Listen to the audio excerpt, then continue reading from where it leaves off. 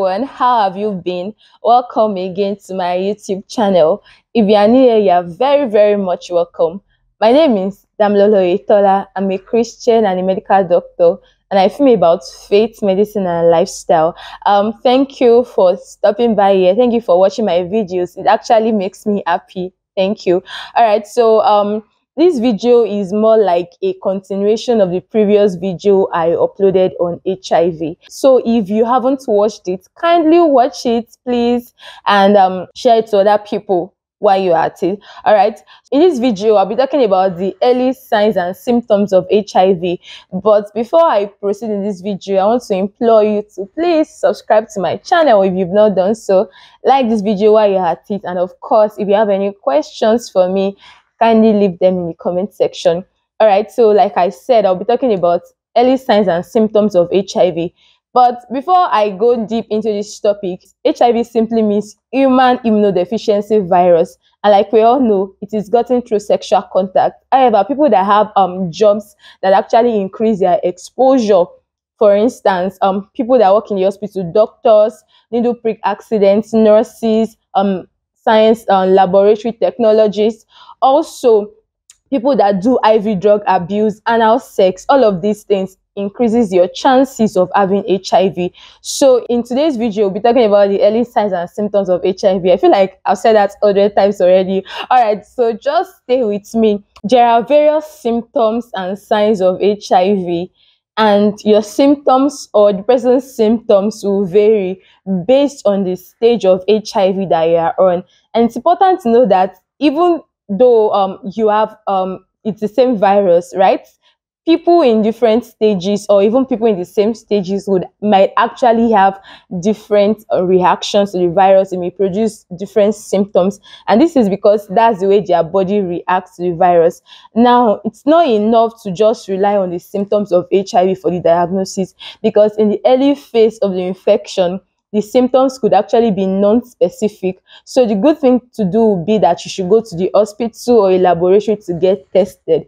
That way you can be sure whether or not you have the virus. In the first stage of the illness, which is the acute infection stage, that occurs after about 2 to 4 weeks after being infected, people can start having non-specific symptoms. For instance, you could come up with a sore throat, getting tired easily, ulcers in your mouth, night sweat, maybe weight loss. Now, like I said, these symptoms are not specific and not reliable, because I mean, anybody can have a fever, anybody can have sore throat as a result of maybe viral or bacterial infection, but that's not a sure sign that you have HIV. So now, if you've had a non-safe contact with someone that has HIV, now you should just take this as your cue to go to the hospital or a laboratory and get tested. Instead of guessing, just get tested, and that way you can be sure whether you are positive or you are negative. In this early phase, some people might actually be asymptomatic, meaning that they may not produce any symptom.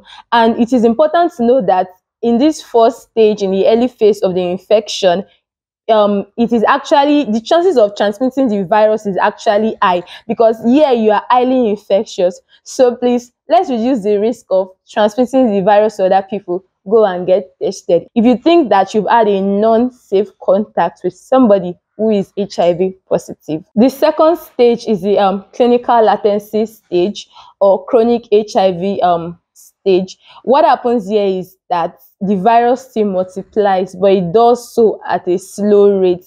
Without treatment, some people can actually be on this phase or in this phase for, let's say, 10 to 15 years, while for some people without treatment, then they progress rapidly to it. Also, some people may not even experience any symptom whatsoever in this second stage of HIV. Now, the fact that you are asymptomatic, you're not producing any symptom, does not mean that you should not use your medication, because if you do not use your medication, your viral load is going to be high, and then you transmit the virus to other people.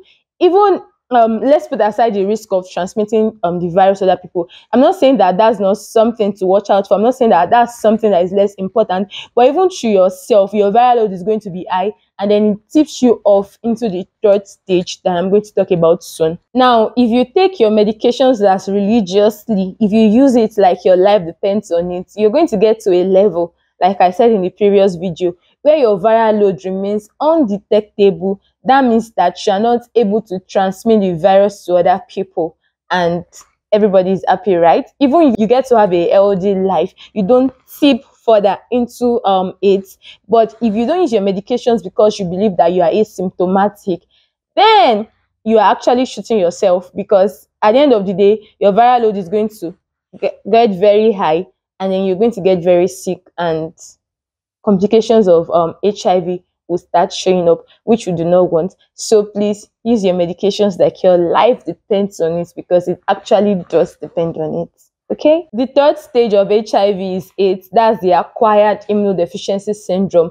If you are not on medication, if you are not receiving adequate treatment, then the virus has higher chances of weakening your body's immune system, and then it can tip you off to AIDS. Let me just give you an illustration to better help you to understand. So imagine living in a city that doesn't have maybe military personnel at the border. It's just open down. Anybody can come in and go out as they like.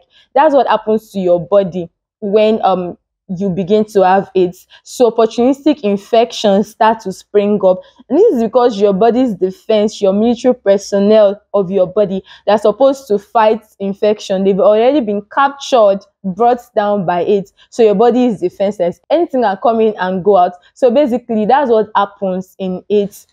The body start having opportunistic infections, various things just start springing up, because your body is left defenseless, it is unguarded, and then any enemy can come in and attack. So in opportunistic infections, people start having various infections and symptoms. So the person can have chronic diarrhea, severe body itching. They can have something called Kaposi sarcoma. So it's better seen in people that have light skin. So you see some reddish or purplish blotches on their skin, inside their mouth, as a result of the Kaposi virus infection.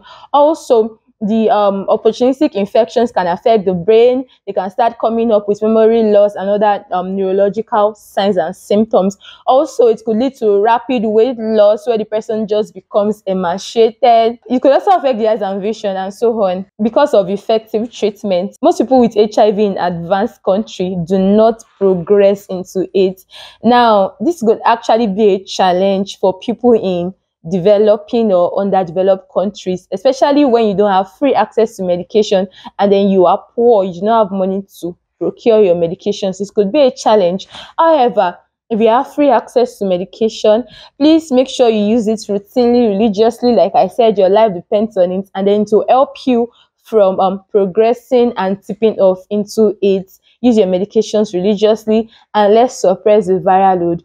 All right, so this brings us to the end of this video. I'm quite sure that you've learned something new. So please like this video, subscribe to my YouTube channel, share this video with your friends and family, and of course, I'd like to hear from you in the comment section.